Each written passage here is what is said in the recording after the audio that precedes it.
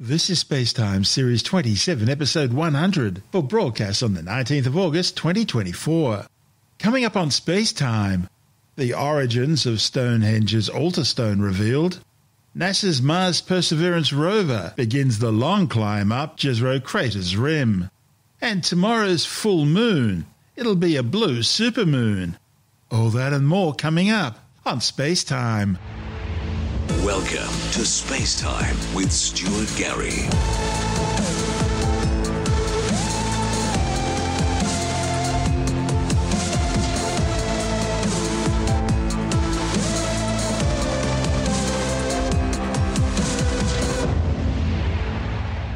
It's long been considered an ancient astronomical calendar, and now new research has revealed Stonehenge's monumental 6-ton altar stone, long believed to have originated in Wales, actually comes from Scotland.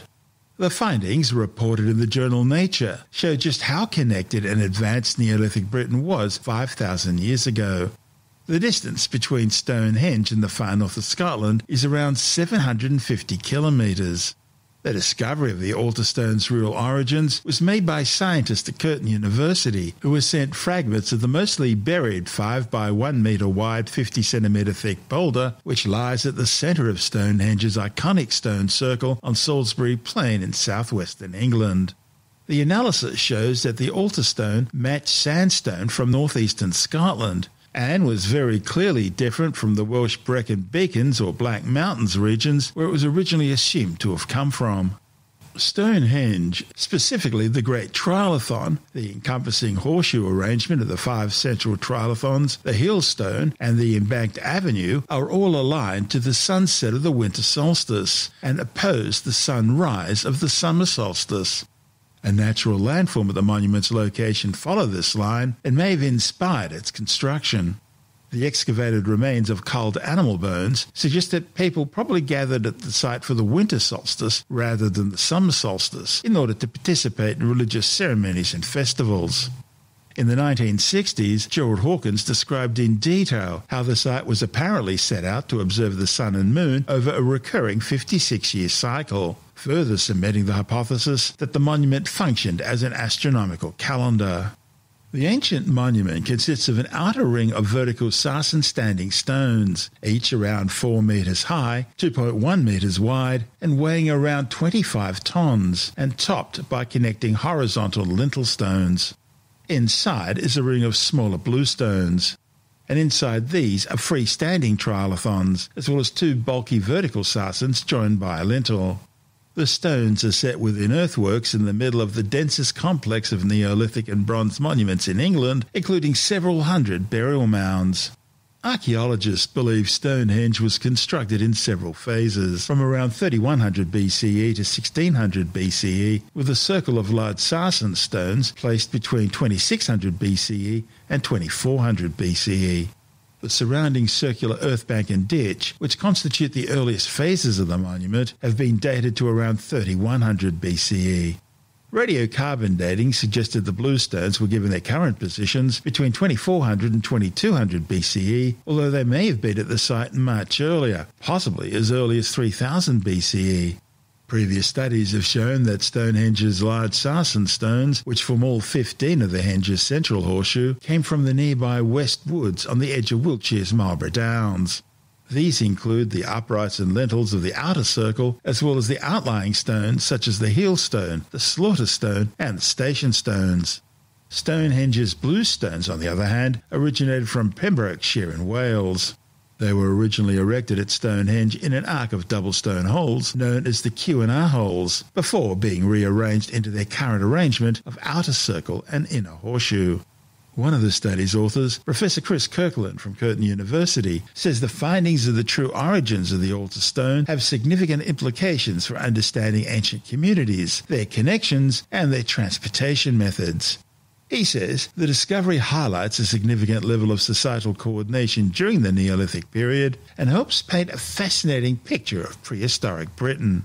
Kirkland believes transporting such massive cargo overland from Scotland to southern England would have been extremely challenging, suggesting instead a likely maritime shipping route along the coast of Britain. So the central stone within Stonehenge is the altar stone, and it's a flat-lying 6-ton monolith. And we've been lucky enough to get historical samples from that, and using some technology we've developed at Curtin for the mining industry, using geochronology to looking at the age of the crystals, we've been able to give a very distinct fingerprint for that altar stone. And by comparing that to sandstones around Britain and Ireland, we've got a very good match with material from northeast Scotland, and at greater than 95% confidence, we can say that the altar stone has come from 750 kilometres away in the Acadian Basin. There must be a lot of sandstones in the British Isles. Would have been a tedious trial and error job. Yeah, but that's the thing with sandstones, right? A sandstone collects lots of grains from the surrounding geology, so it gets actually a very distinct fingerprint. So the sandstones will basically collect grains from the surrounding granite and mountain ranges, so it imparts this almost unique fingerprint into the basin where the sediment is. Luckily, within the UK, there's actually been quite a lot of work already done looking at sandstones. So by collecting new samples, but also using this huge database of published results from sandstone samples, we were able to make some very good correlations. The other important point as well is that the British Isles has got a very distinct geological history. North of Fisher, a join between Scotland and England, the geology is very different. So by looking at the ages within our grains, we can already narrow down very quickly where the material has come from. Were you surprised to see that it was Scottish, not Welsh? Yeah, to be honest, I was shocked.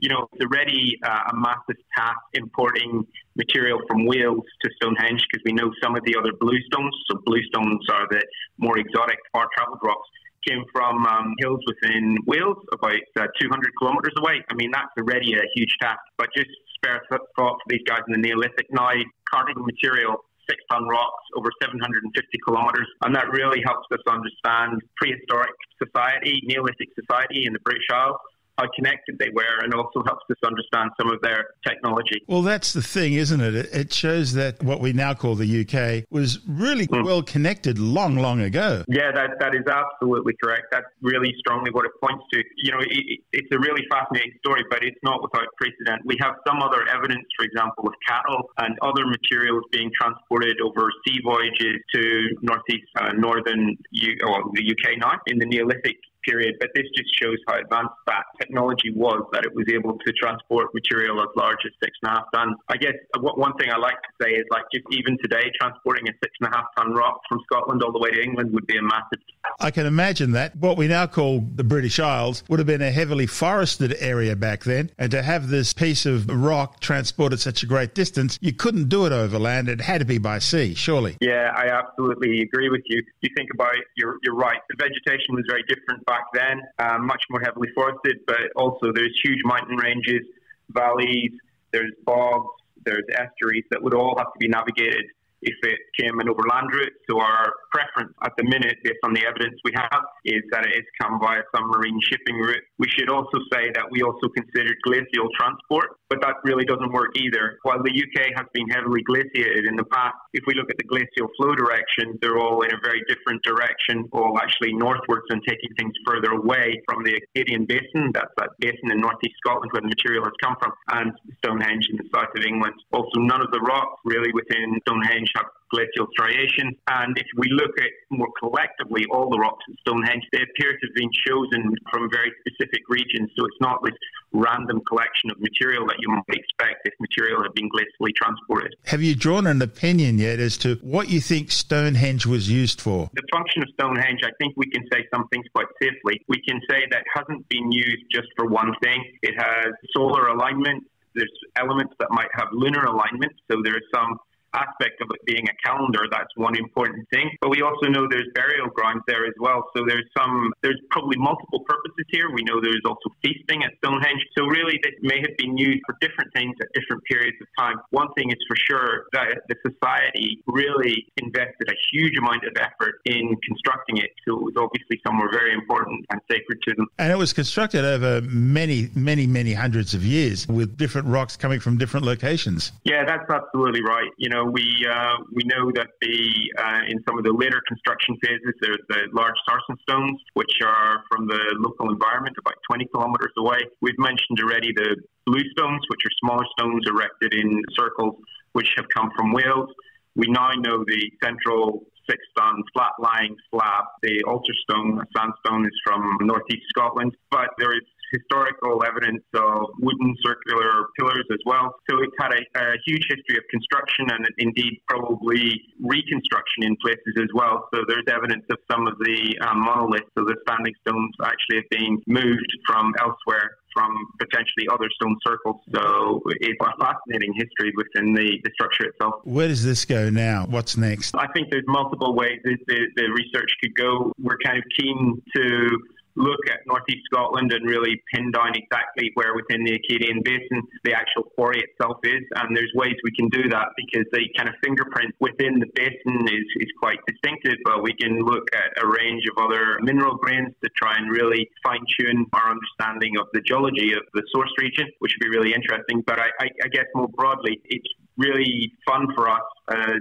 geologists and geochronologists who work at the age of rocks to apply this tool that we normally apply to the mining industry to apply it to other archaeological questions. And there's a range of other sample material that we could actually apply the same technique to. What you've actually done here is change history. You've exposed a new page in the history of Stonehenge. How does that make you feel? It's incredibly exciting, but also quite privileged to have the tools. Also, I should mention my PhD student, Anthony Clark, as well. His inspiration to actually go and select this material. So it's Welsh, serendipity, I think. You've got... Yeah, he's Welsh. So he's okay people make a joke about, yeah, that's what everyone has. So I think his response is usually around the rugby, where he points out that, well, it's okay. As long as Wales win the rugby, it'll be all right. That's Professor Chris Kirkland from Curtin University. And this is SpaceTime. Still to come, Perseverance begins its long climb up to the rim of Jezero crater, and we're in for not just a supermoon tomorrow night, it'll also be a blue moon. We'll tell you all about it. All that and more still to come on SpaceTime.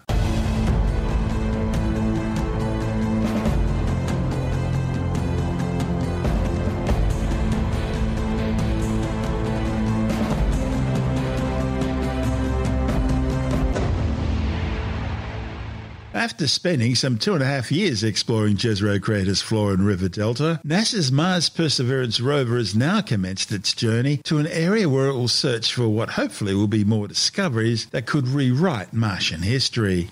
The 6-wheeled car-sized mobile laboratory has just begun a multi-month-long ascent up the western rim of Jezero crater, and that'll see it tackle some of the steepest and most challenging terrain it's ever encountered. The climb will mark the kickoff of the mission's new science campaign, its 5th since landing on the Red Planet way back on February the 18th, 2021. Perseverance has now collected some 22 rock cores and travelled over 129 kilometres since arriving at Mars. Perseverance project manager Art Thompson from NASA's Jet Propulsion Laboratory in Pasadena, California, says the rover's in excellent condition to undertake the rim climb challenge. He says mission managers are raring to see what's up there. 2 of the priority regions the science team want to study at the top of the crater are nicknamed Pico Tequino and Witch Hazel Hill. Imagery from NASA's orbiters around Mars indicate that Pico Tequino contains ancient fractures that may have been caused by hydrothermal activity in the distant past. Meanwhile, orbital views of Witch Hazel Hill show layered materials that likely date from the time when Mars had a very different climate than what it has today. Those views have revealed light-toned bedrock very similar to what was found at Bright Angel, the area where Perseverance recently discovered and sampled the Schiappa Falls rock, which exhibits chemical signatures and structures that could possibly have been formed by life billions of years ago when the region contained running water. Back during the river delta phase of the mission, the rover collected the only sedimentary rock samples ever taken from a planet other than Earth. Sedimentary rocks are important because they form when particles of various sizes are transported by water and then deposited into a standing body of water. On Earth, liquid water is one of the most important requirements for life as we know it. A study published in the Journal of the American Geophysical Union Advances chronicles the 10 rock core samples gathered from sedimentary rocks in the ancient Martian River Delta, a fan-shaped collection of rocks and sediment that formed billions of years ago at the convergence of a river and the crater lake. The core samples collected at the fan front are the oldest, whereas rocks caught at the fan top are likely the youngest, produced when flowing water deposits sediment into the western fan. Among these rock cores are likely the oldest materials sampled from any known environment that was likely potentially habitable. Now, if they're eventually brought back to Earth by the long-proposed joint NASA-ESA Mars Sample Return mission, they'll tell scientists about when, why, and for how long Mars contained liquid water, and whether some organic, prebiotic, or even potentially biological evolution may have taken place on the red planet. As for the Crater Rim mission, well, it promises to provide samples that will have significant implications for understanding Martian geological history. That's because these are expected to be samples of the red planet's most ancient crust. The rocks formed from a wealth of different processes, and some represent potentially habitable environments that have never been examined up close before. But reaching the top of the crater's rim won't be easy.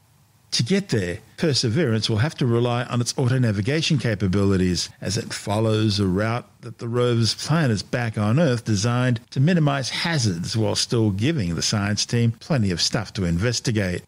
Encountering slopes of up to 23 degrees on the journey, the rover will have gained about 300 meters in elevation by the time it summits the crater's rim, at a location which the science team have now dubbed Aurora Park. Then, perched hundreds of meters above the 45-kilometer-wide crater floor, Perseverance can begin the next leg of its adventure.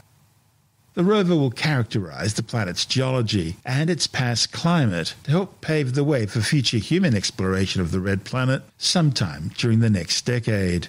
This is SpaceTime.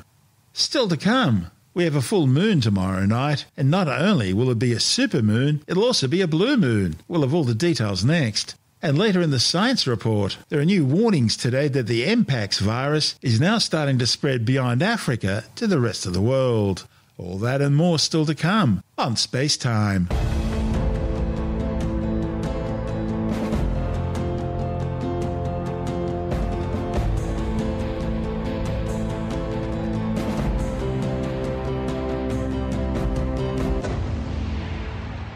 If you look into the sky tonight, you'll see a full moon. A full moon usually lasts for about 3 days before the shadow of the Earth starts to bite into it again. The moon will actually reach its fullest early tomorrow morning, and not only will it be a perigee or so-called supermoon, it's also a blue moon, and it doesn't end there. It's sometimes called a sturgeon moon, the red moon, the corn moon, the green corn moon, the barley moon, the herb moon, the grain moon, and the dog moon, depending on your preferences and cultural beliefs. Be precise, the full moon will occur at 4:25 a.m. tomorrow, August the 20th, Australian Eastern Standard Time.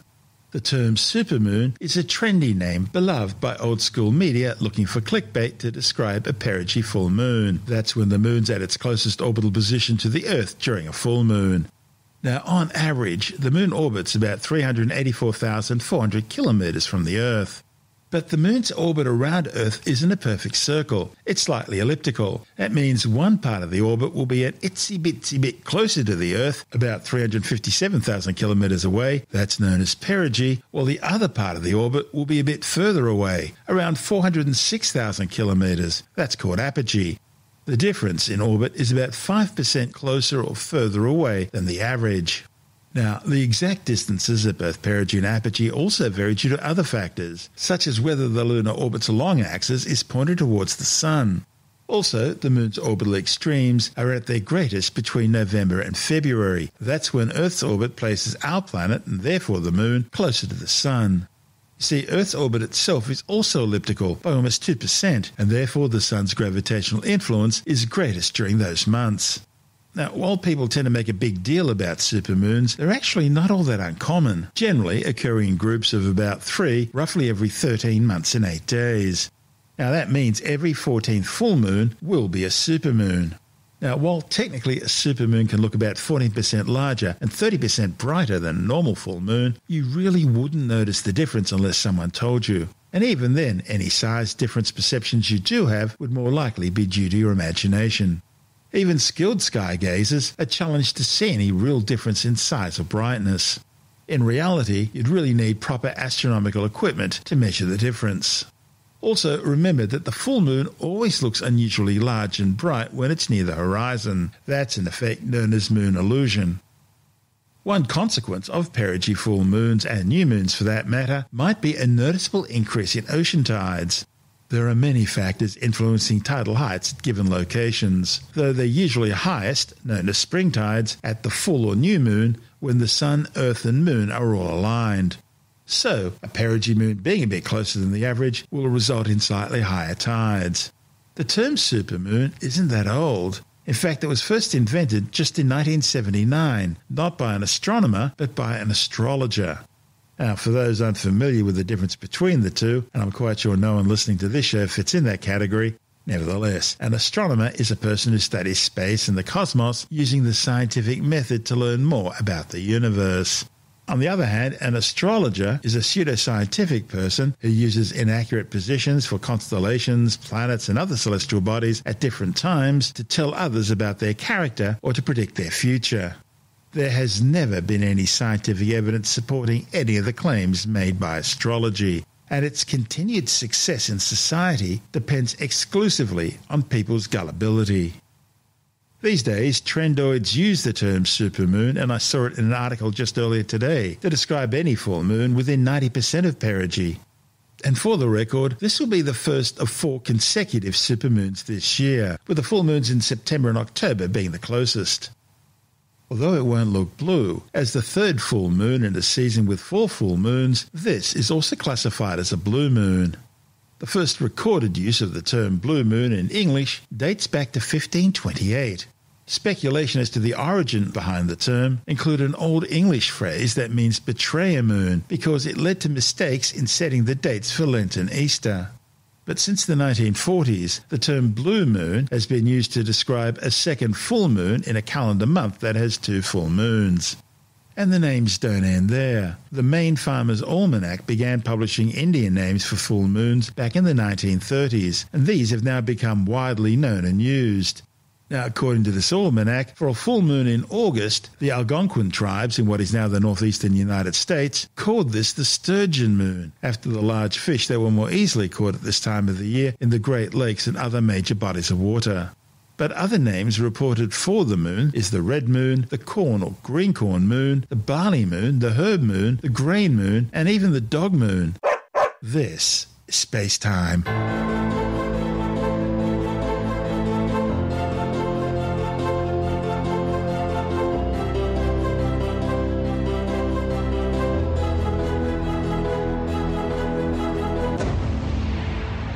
And time now to take a brief look at some of the other stories making news in science this week with the Science Report. The World Health Organization has declared an upsurge of Mpox cases across multiple African countries a public health emergency of international concern as the virus begins spreading to the rest of the world. The disease, formerly known as monkeypox, spread rapidly across the world in 2022, including Australia, and it's now surging again with a new variant. Mpox is a viral disease caused by the orthopox virus. It was first identified in humans in the Democratic Republic of Congo in 1970 and is endemic to Central and Western Africa. Mpox can be transmitted from animals to humans and between humans through direct contact with skin lesions, body fluids, or the respiratory droplets of an infected person. It can also be transmitted by prolonged face-to-face contact with an infected person and touching contaminated objects. Historically, Mpox was neglected in Africa, but it gained global attention during a 2022 outbreak that spread to regions like Europe, Australia and the United States. The current outbreak is concerning due to a new strain known as Clade 1b, which is spreading rapidly in the Congo and at least 12 neighbouring countries. Importantly, this strain is potentially more deadly and it appears to affect children at a higher rate than other strains. A new study has found that Australians are more likely to live longer than people living in New Zealand, the United States, the United Kingdom, Canada or Ireland. The findings, reported in the British Medical Journal, are based on data from the 5 English-speaking countries to see how life expectancy differs among culturally similar nations. They found Australia was a clear best performer in terms of life expectancy, leading the rest by 1.26 to 3.95 years for women and 0.97 to 4.88 years for men. Now, the study can't explain why other countries with very similar lifestyles to Australia differ in life expectancy by so much. However, researchers are speculating that Australia's high number of migrants and where they come from may be playing a role. Australia has lower life expectancy inequality. However, this may in part be due to its very small Indigenous population, as the life expectancy gap between non-Indigenous Australians and Aboriginal and Torres Strait Islander people remains high.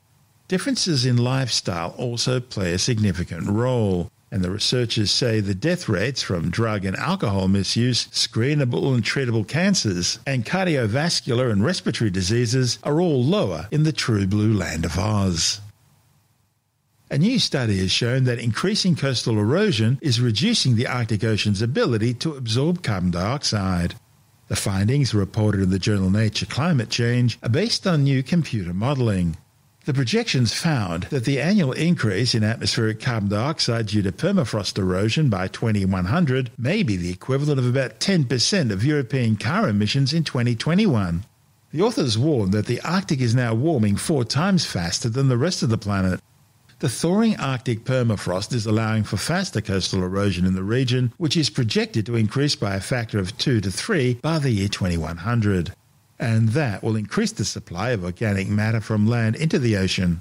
According to the modelling, previous climate studies may have misinterpreted the Arctic Ocean's uptake of carbon dioxide from the atmosphere by not including the areas worst affected by coastal erosion, which release more carbon than they absorb. The Chiropractic Board of Australia has been forced to reinstate a ban on the dangerous practice of spinal manipulation of infants, or commonly known as baby back cracking. The reinstatement follows an outcry by doctors and a request from health ministers who have been asked to formally outlaw the practice. Chiropractors claim spinal manipulation of babies helps with colic reflux constipation and different problems with sleep.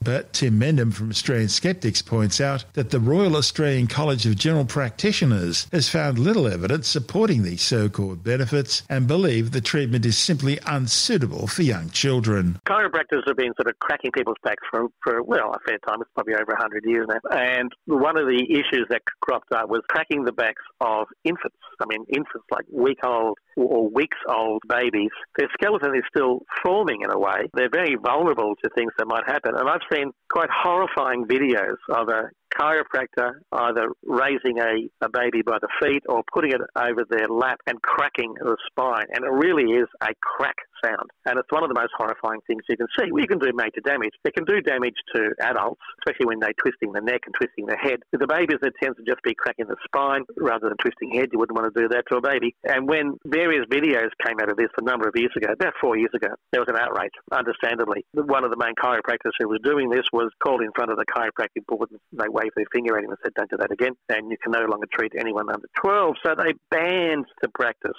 for a while. And then recently, they unbanned the practice and said, it's okay now, you can go back to cracking babies. And then there was an outrage by the medical fraternity, etc., saying, what the hell are you doing? These are babies, do not do this. So they banned it again. This is the Chiropractic Association doing this. The Chiropractic Board of Australia, it's a different thing. Chiropractic Board banned this process, so they banned it, unbanned it, banned it again, and now the Chiropractic Association, which is almost like a trade union of chiropractors, is demanding it be opened again. So the whole issue is that the chiropractors are claiming it's a very specific adjustment tailored to the force appropriate to the size of the person who's receiving it. You're talking about babies, it's not little tiny forces. You can hear a baby's back crack. It's dangerous, and you could do something very serious to a child that they'll suffer from the rest of their life.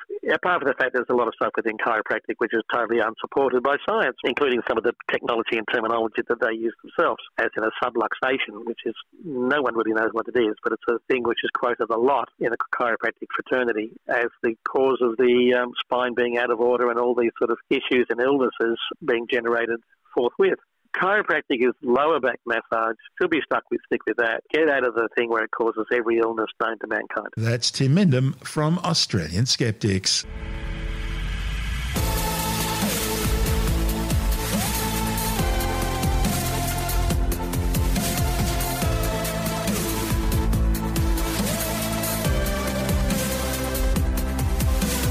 And that's the show for now. SpaceTime is available every Monday, Wednesday and Friday through Apple Podcasts, iTunes, Stitcher, Google Podcast, Pocket Casts, Spotify, Acast, Amazon Music, Bytes.com, SoundCloud, YouTube, your favourite podcast download provider, and from spacetimewithstuartgary.com. SpaceTime's also broadcast through the National Science Foundation on Science Zone Radio and on both iHeartRadio and TuneIn Radio. And you can help to support our show by visiting the SpaceTime store for a range of promotional merchandising goodies. Or by becoming a SpaceTime patron, which gives you access to triple episode commercial-free versions of the show, as well as lots of bonus audio content which doesn't go to air, access to our exclusive Facebook group and other rewards. Just go to spacetimewithstuartgary.com for full details. You've been listening to SpaceTime with Stuart Gary. This has been another quality podcast production from Bytes.com.